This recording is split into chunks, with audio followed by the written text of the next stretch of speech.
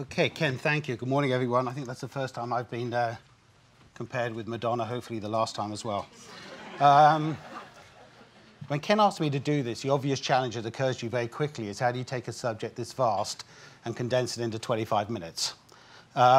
So interestingly, to pick up on something he's already said, what I'd like you to think about this morning is this as a sort of a taster menu. Okay, so the 5 or 6 things I'm going to mention, any of them would comfortably fill a one-day workshop. But for the purposes of what you can achieve in 25 minutes, I just want to give you some insights, which hopefully, if I do my job properly, will cause you to go away and reflect, to think, discuss, and maybe even, rethink some of the things that you're currently doing. Talent management makes absolutely no sense unless it's in the context of what your business is doing. The fact of the matter is, however, a lot of people write talent management strategies which could actually belong to any business, any industry. So before we get on to specifically talent management, what I want to do is set the scene. I don't think too many people would argue that if these are not literally the 4 biggest challenges, they'd probably feature in the top 5. Change is not just change these days, it's constant change. Those people who study this will tell you that not only is the speed of change increasing, but its complexity is changing as well, which is why paradigm shifts, which I'll come on to in a moment, are becoming an increasing feature of how change manifests itself. And for those of you who are not sure what a paradigm shift is, basically it changes all the rules of the game. Okay, so if you happen to be the corporate leader at that stage, a paradigm shift change can literally wipe you out. I'll show you some examples. And uncertainty and complexity, let me try and illustrate that. 4 simple questions. Who's going to win the next US presidency election? Is Greece going to be in the European Union in the next 12 months? How's the world going to deal with ISIS in the next 3 years? And if we get Ebola under control, is there going to be another pandemic in West Africa in the next 3 years? Okay? There is a theme running through those. If you are in the strategy group of an oil and energy business, you may not know the answer, but as of today, you better make some educated guesses.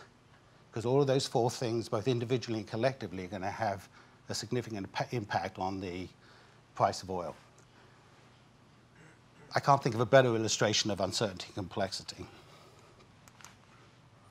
Every company in this room is in one of these 4 states of change. By the way, it's a very quaint notion that people don't think they're going through change unless they say they are. Okay, there are still companies that talk about change management initiatives as if there's some other state of existence if you don't declare the fact you're in change. About 10% of the companies in the world, not necessarily 10% of the companies in this room, are in the adaptive change. Those companies do 2 things, very simple. They first of all make an assumption. The assumption they make is that whatever product or service they provide will be made obsolete at some point. It may be days, it may be weeks, it may be months. If they're lucky, it might be years. But they work on the assumption whatever it is they do, it will be made obsolete. The next thing they do is they ask themselves a very interesting question. If it's going to be made obsolete, who's the best person to make it obsolete? The answer, by the way, is you, you, the company. So what they do is they set that what you'll see when you look at these companies is they're not actually necessarily structured differently. Their organizational design isn't different. But what's different about them is they work on the premise that adaptive change is an inherent part of how they do business. It's a mindset. The vast majority of companies are in unfocused change. And if you think that's a derogatory term, it's not meant to be. What it is are companies who work basically on a day-to-day, week-by-week basis. And they make the assumption that, if we get through the day, we've earned the right to turn up tomorrow. Now, there are some very famous companies in this category, and the companies have been around for a long, long time. They may or may not have a strategy. It may or may not be coherent. It may or may not be well communicated and or well understood. But at some point, particularly in the last 20 years, what's happening to these companies is that the speed of change and the magnitude of change is beginning to affect them. The airline industry bears absolutely no resemblance to what it looked like 20 years ago. Neither does the oil and energy business. Most people now don't go to a travel agency to book their holiday. They do it online, and so on and so on and so on. So what happens eventually when you're in the unfocused change is that something happens that causes you now to have to think about making a change. So what do? You go to the change management experts, the McKinseys, the Bains, the BCGs, the Deloittes. And this is an industry that's evolved over the last 35 to 40 years. Everything we know about change, by the way, we've known for over 25 years. I can show you books that were written in the 80s and 90s that have all the content that today's books have today. What we're very good at is regurgitating it, relaunching it, rebranding it, recoloring it. It's the same stuff. Which does leave you with a very interesting question. If that's true, and we hire reasonably bright or very bright people, why is it that change, in terms of its success rate, seldom climbs above about 25%? And the reason is because what happens when you go into a change management initiative, more often than not, is you actually address the symptoms, not the fundamental causes. So when you've gone through your change, i.e. the corrective change, what ends up happening is you get put back in the unfocused change. And there are companies that have existed for 50 years that simply revolve around those two. Now, the problem is that shock change, in terms of its impact, really didn't exist 25, 30 years ago. It wasn't totally absent, but its impact is much, much greater. In the US, 9/11, anyone in New York on 9/11? I was about a mile away from the World Trade Center when it happened. A profound effect on the psychology of the Americans. Okay, the 2008 financial crisis, the Ebola pandemic. By the way, I was with a conference with Save the Children. If Ebola was easily passed on, it's not, despite all the scaremongering. If it was as easily passed on as SARS, in the time it took to identify and do something about it, over 100 million people would have flown in and out of West Africa. Which, as I said, thankfully is not that easy to pass on. Otherwise, we'd have had a very interesting problem. Everyone in the room is going to tell me that their company's actually quite good at change. Okay? And I'm willing to accept that at face value, and then I'm going to prove you wrong. So, about 150 years ago, if you were in the game of change, you'd have worked out as a member of the Lakota Indian tribe that if you're riding a dead horse, the best strategy is actually to get off. Okay? Should be fairly obvious. Here's some of the modern-day alternatives.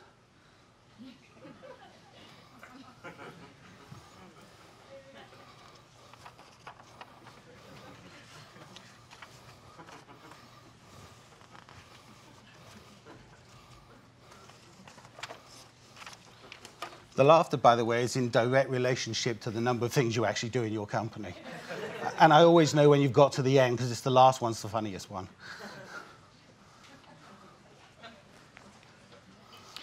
We're not actually quite as good at change as we think we are. And if you do nothing else for the next 3 years in terms of talent management, if that's your primary responsibility, you might want to look at just exactly how good is your company at change. I mentioned paradigm shifts. This is the kicker. This is the thing that's really going to start grabbing people's imagination. So on the left-hand side, you have businesses which at some stage in their history dominated their industry. Okay? On the right-hand side, you have companies that looked at the ones on the left and said, if we compete against the rules against which these people play, we will get absolutely slaughtered. So what are we going to do? We're actually going to change the rules of the game. And the fact we may not have too much experience in that industry actually helps us, because then we don't have preconceived ideas. We can go in with a blank piece of paper. To the week before Borders actually went bankrupt, they still believed, despite what Amazon was doing, that the only place to sell books was in bookshops. Okay, to the week in which they went bankrupt. You may wonder what the DHL, UPS, Amazon one is. I'm just going to concentrate on these bottom two. By the way, I noticed there might be someone in Tesco's in the audience. Is there someone in Tesco's in the audience? You can admit to it. I'm not going to say anything nasty, I promise you. I just might want to ask you to comment on basically what I'm going to say. Not this last Christmas, Christmas 2013. At about midday on Christmas Eve, the orders on Amazon spiked. Most cynics argue it was most men realizing they hadn't bought their wives or their girlfriends a Christmas present. But seriously, if you looked at what happened on Amazon between about midday and 5 o'clock, the orders went through the roof. Interesting psychology about online shopping. Just because you can do it virtually doesn't mean the delivery is virtual. And of course, what happened was most of those presents didn't arrive till either the 29th, 30th, or in fact the first week in January. Now, what Bezos did very cleverly was to blame UPS, which is his carrier, which was a little unfair. But more importantly, what's Amazon done since then? Anybody know? They're a delivery network. They bought a drone company. They bought a drone company. What they're planning is that basically anything up to about 30 pounds in weight, which is most things that Amazon delivers, you'll put into a drone. You'll have a receiver not done like your sort of satellite TV receiver, and they'll deliver it to you within minutes of you ordering it. Now, at the moment, the FAA has a slight problem with that, but Bezos has a habit of getting what he wants. So, if you own, say, 1 million delivery vans between UPS and DHL, and Bezos has now bought a drone company, here's a question for you. What's your strategy in the next 3 to 5 years? You can take the view that says he's not going to get away with this, okay? If you take that view and you get it wrong, boy, are you in trouble in 3 to 5 years' time. And by the way, for those who don't think he's got a chance of doing it, he's already piloting it in Dubai and in one of the states in Canada, which is as close as he can get to the US environment without upsetting the FAA. I have a feeling he'll get it through at some stage. I don't quite know how, don't quite know when. If I did, I'd make a lot of money, but he'll get it through. Paradigms can sometimes happen, even though the evidence has been around for a long time. Anyone that's lived in continental Europe will know that Aldi and Lidl are not new. Okay, they've been around a long time. What's new is they decided to enter the UK market as discounters. Now, if you've been following the Tesco saga, and by the way, I'm not picking on Tesco. I mean, this could be Sainsbury's or Morrison's or Asda. The issue is, how do you respond? And what Tesco's has done, based purely on what I read in the papers, because they haven't hired me to help them, is 3 things. They're closing down their final salary pension scheme, not exactly designed to make them popular. They're closing down a second head office, and they're going to close 41 stores, least profitable stores in the UK. A classic response to the symptoms, not the problem. It's going to generate about 280 million, I'm reliably informed, and you can see already from the advertising it's going to be put into discounting. Here's the question. When the 280 million's gone, what's plan B? Because Aldi and Lidl are still going to be around, and they're still going to be discounting. And it's a classic example of if you're not careful and you respond, by the way, you end up responding to the symptoms, not the causes. The bottom line for Tesco is it's got to decide who does it want to be in 2 years' time. And certainly long before it spends the 280 million. Okay? It's somehow got to define itself in the market such that it'll reinvent a customer base. If all it does is try to out-discount the discounters, it's going to have a problem. Now, I said earlier about you're all good at change, okay? And I also said that talent management makes no sense without the context of a business. So now we're going to prove it. And now I can see 1 or 2 nervous faces in the audience. People write whole books about strategy, but the only question you're really asking is, what do I have to do uniquely or particularly well to succeed? If you can do something uniquely, by the way, you will make a lot of money. The problem is it's very, very difficult to do things these days uniquely. People can imitate them very quickly. But particularly well does. So, here are a list of things that companies have traditionally used to create competitive advantage. There won't be any great surprises. It's an illustrative list, by the way. It's not an exhaustive one. There may be, well, things in your company that you use that are not on here. So here's what I'd like you to do. And I'm going to give you precisely 30 seconds in which to do this. Why 30 seconds? Because it's easy. This is what you live every day of your life. Write down the 4 things that define the competitive advantage of your company. Okay? Now there are 1 or 2 people looking at the ceiling. Okay? You've used up 15 seconds already. This should be easy.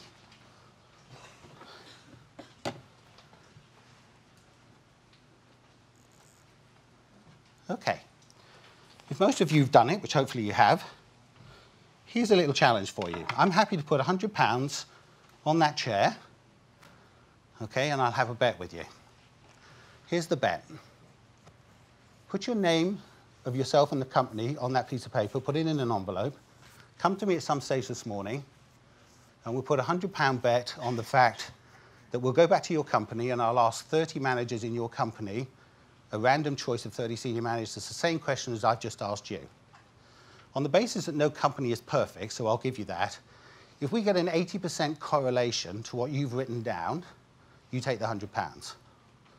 If you don't get an 80% correlation, you give me £100. I should be a very poor man at the end of the morning, but I have a feeling I won't be. Anybody want to pick up the bet? Don't rush to put your hands up, by the way. Think about it. Think about it. There's one brave man. Good. Think about it. If you're writing a talent management strategy and you can't define what the 4 key success factors are that define your competitive advantage, or you can define them, but you don't have confidence your colleagues could, then the question I'd ask is, what talent management strategy are you writing, and against what backdrop? The world of integrated talent management. This is a very busy slide, and we've simplified it, by the way. There's a lot of documents that go behind this. If there's anything that I've done as a growth industry in the last year, it's starting to go to companies and put this template over what it is they do. I'm not going to go through the whole thing. I just want to do 4 things very briefly. Talent strategy and business alignment. I think I've already proven the point. But the simple question, if you're in charge of talent management, is if I came in and read your talent management strategy, and only that document, would I know what your business strategy was? Because if I can't, you might go away and think about that. For 2 reasons. One, it forces the discipline of understanding what your business is before you write your talent management strategy. Secondly, it forces prioritization. Most HR directors, me included, for nearly 30 years, walked around with basically a shopping list of things that people wanted you to do. The problem with a shopping list is that most companies have about 12 functions: marketing, sales, IT, risk, legal, etc. If every one of those functional heads did one functionally driven initiative every month, the average line manager is dealing with a functional initiative every 30 days. Now the HR function comes along and says, by the way, we've got 6. And then you wonder why they don't work. When we do this with companies, what we insist on, maximum of 3, preferably only 2. If you were to get 2 initiatives absolutely rock solidly sold into your business, and you did that over a 3-year period, I would suggest that 6 major initiatives over 3 years is significantly better return on investment than what most HR functions manage. Second one, I'd like you to look on the left-hand side where it says talent acquisition. There's going to be lots of experts, so I'm not going to get later today, so I'm not going to get into this. But there is a connection between your employer brand, employee value proposition, and employee engagement. If they are not aligned, if they do not say the same thing, if they do not look the same, you need to go away and think about it, okay? Many companies actually have 1 or 2 of those, which are actually quite brilliant.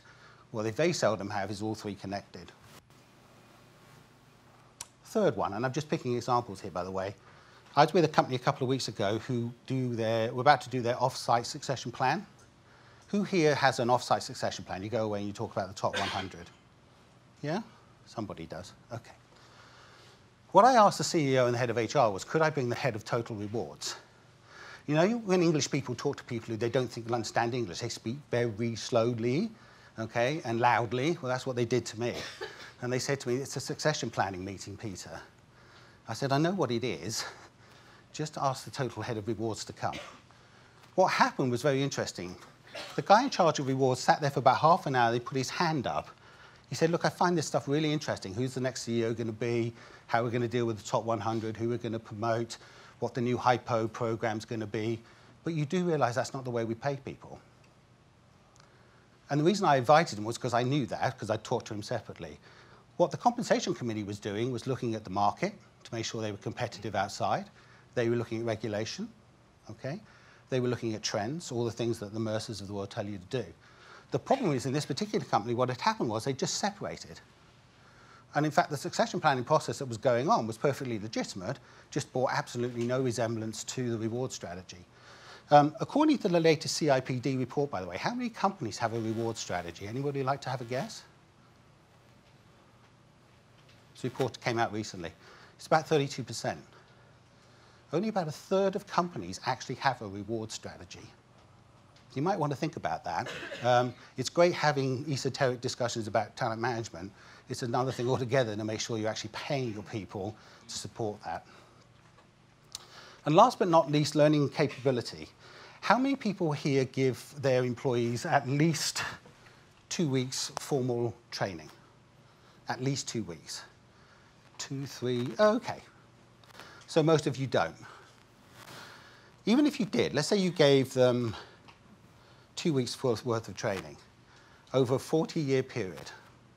If you add up the maths, take my word for it, you can do the maths later.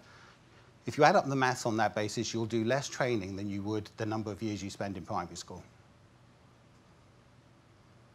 Now, the classic reaction to that from CEOs is, well, I don't earn any money with my guys having their backside sitting on a seat, which, by the way, might be an interesting conversation for this morning. But the truth of the matter is, if I'm lying on a table and a guy's about to operate on my heart, I quite like to know he knows the theory of heart surgery before he starts doing on-the-job practice on me, okay?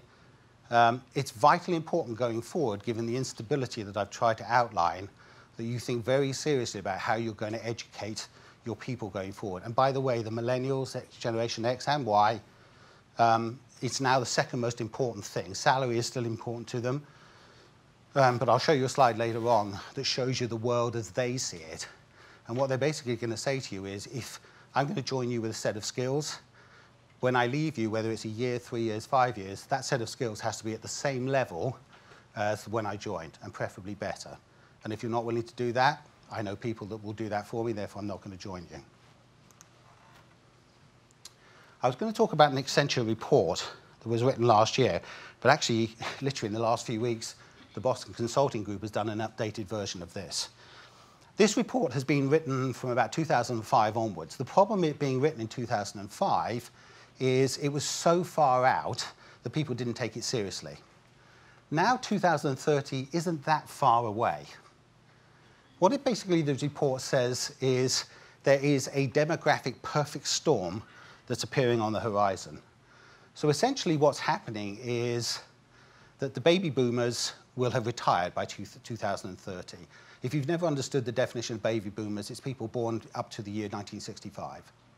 So they will have retired. Generation X, Y, and the millennials will now be driving the business. Many of the millennials, as we already know, either didn't enter corporate life, or if they did, they've left it for a whole host of reasons. Lots of companies have poor diversity and inclusion strategies. Technological change, by the way, there's this common belief that technological change will take away jobs. Technological change doesn't take away jobs. What it does is it changes the nature of the jobs.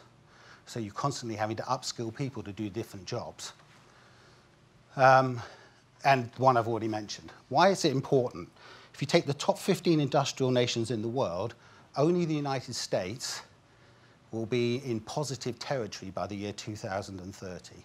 If you extrapolate current GDP for the other 14 countries, they will, as countries, they will be net minus number in terms of their workforce. So if you take Germany as the largest economy in Europe, in the year 1964, 1.4 million children were born in Germany. 50 years later, in 2014, 600,000. If you extrapolate Germany's GDP through till 2030, there'll be about 8 million people short of what they're going to need in their workforce.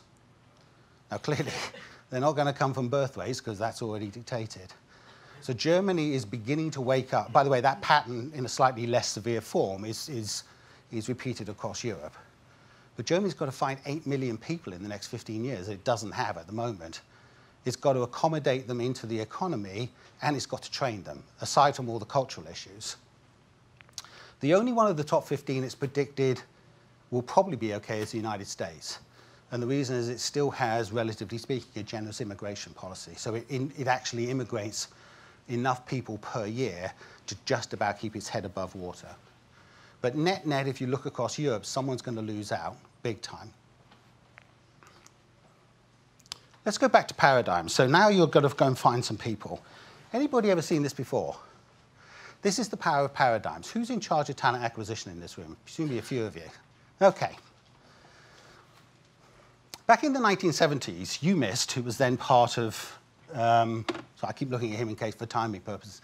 UMIST did a bit of research. What it did was it looked at the things we use to predict accuracy when we hire people. One is perfect prediction. The fact that human beings are involved means that's not possible. But you'll then recognize all the other things that are used. The least scientifically acknowledged form of recruitment is the use of astrology. There are companies that pick people based on their birth sign. Do not laugh, by the way. Wait till the punchline.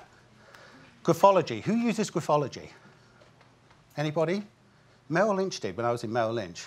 I was a huge cynic of graphology. I'm not a cynic now.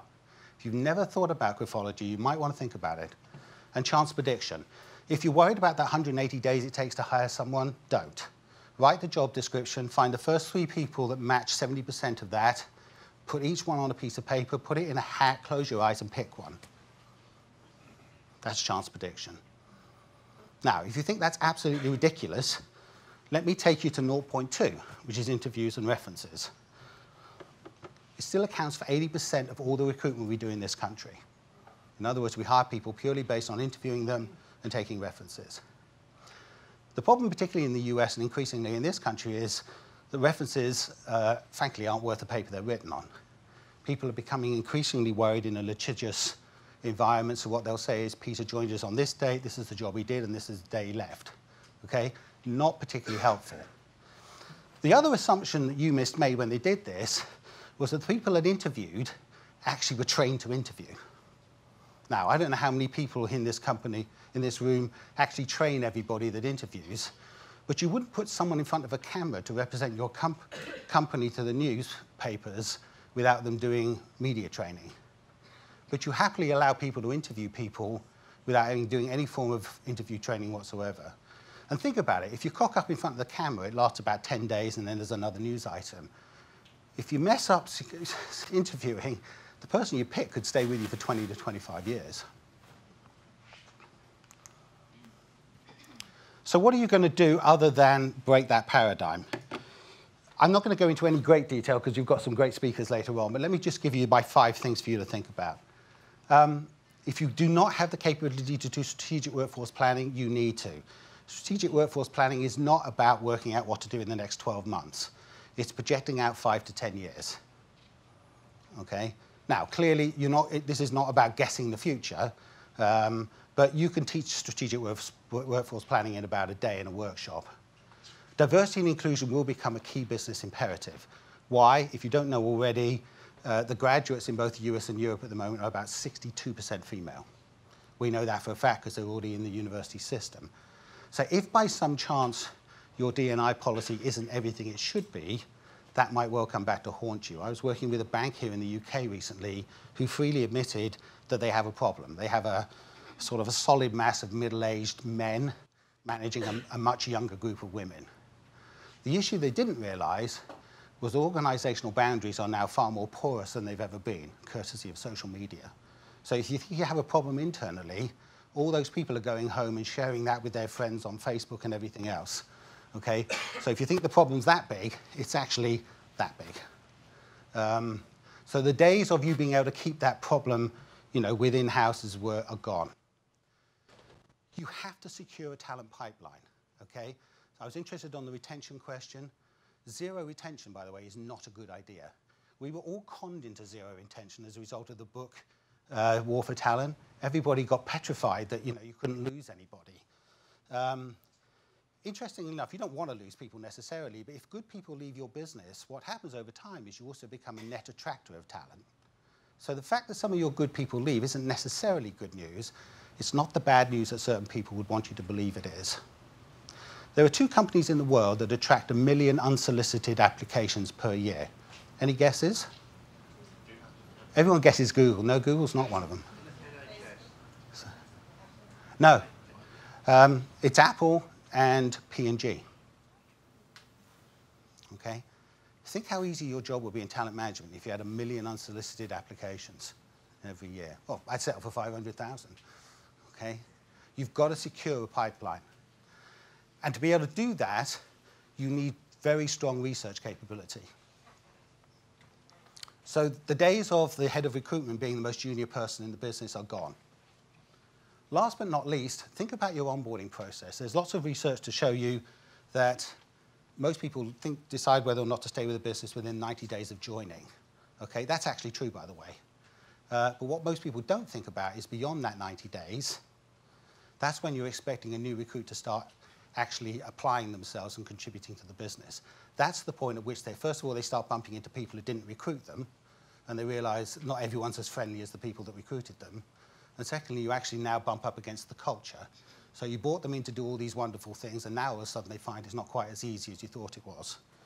One of the things I'm talking to a company about at the moment is if you basically spend over £60,000 with an executive search company, spend an extra 10 or 15 to have a coach for that person for the first year.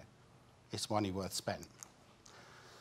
Last but not least, this is a view into the future. This is not science fiction. This is a real-life company. I can't tell you who it is, but it's in the oil and energy business. There's a core group of people in the middle. It's a $6 billion business, and the core number of people in the middle is 30. It was deliberately set up that way. I was rung 2 years ago and asked to come in and design this.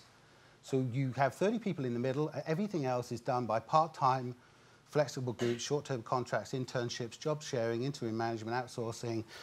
You can read the slide for yourself, okay? If a business in the oil and energy business can be at $6 billion and run with 30 people, you start to see what the future might look like. When I show this to people over 35, they dismiss it immediately. Okay, it really is science fiction. If I show this to people under 30, very interesting response. They look at this and say, yep, that's exactly what I'd like to have happen in future. I don't want to spend my whole career with someone in one company. I'd love to be able to just buzz around the outside. I have a set of skills, I'll contribute, I'll work hard. When I'm finished, I'll move on to the next thing. So I wish you well, both today and in the future. I think you're in for an interesting ride. Last comment, if you think management consultancy as an industry is new, it isn't. It's been around for a little while. Thank you very much. Right.